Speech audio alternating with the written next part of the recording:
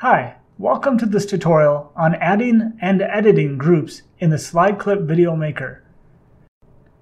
Here is a quick explanation of the SlideClip groups. These are also called title art inside the SlideClips application. These groups are containers that house many different animated elements inside them. This allows the group to be resized and moved without having to reposition all the animation within it. You can also put animation on the group itself. So the group can be animated while everything inside the group is also animated and playing.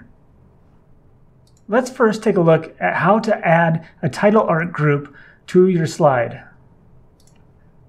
Go to the top menu bar and find the Insert option button. Click that button and then find the title art option from the drop-down menu. Once the title art library opens, look through the collection to find a title art you would like to use. If you mouse over the preview image, you can see an animation of what the title art looks like in motion. This one looks good. I will add it just by clicking right on the preview. As you can see, it inserts the group into your work area. This group can be resized and moved around, maintaining the animation inside the group. So that is how you insert a group into your slide. Now, let's look at editing that group. To edit a group, you can either double-click on the group itself, or you can select Edit Group from the layers, and the last way is to click Edit Group under the work area right here. Once I click the Edit Group button, you will see a new work area appear.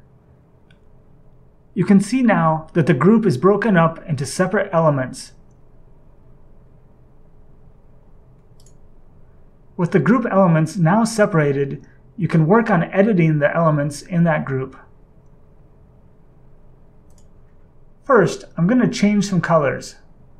I'm going to start by changing the color of this element right here. With that shape selected, I will go to the color picker in the top menu bar and choose my desired color. I want to change it to a green. That looks good. I will go ahead and change this shape as well. As you can see, it has saved the green color I chose last in the color picker. I will select my color from this color swatch and click OK. Perfect. I'm going to go ahead and change the text while I'm inside the group. If you remember from the first tutorial going over the basics, we changed the text from outside the group. And just like outside the group, inside the group, you'll also find a text edit window. I will go here and change my text right now. I will click into the quick text edit box and change my message to Judd, you did a great job.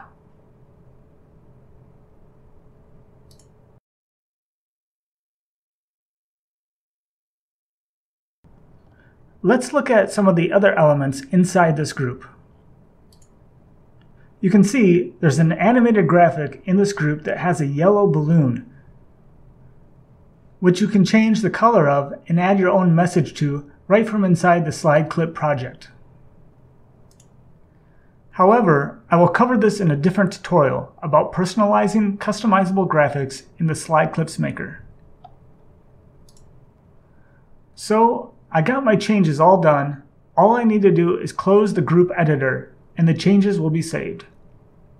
Now play the slide from the Play Slide button at the bottom of the SlideClips application.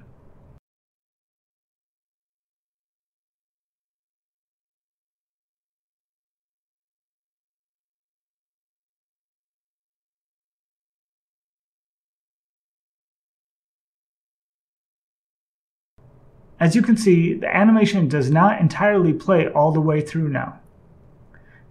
This is because the duration of the slide is not long enough anymore.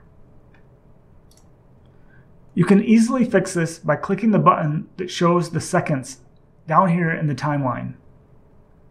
This will open up a more advanced timeline that shows all the elements in your work area and their animations. I will go over this more in a tutorial on using this timeline in the SlideClips Maker. All we want to focus on right now is the slide duration at the top. To add time, drag the end marker to the right. I will set it to about 13 seconds. Now click Apply and close the button. Click the Play slide again to check your timing.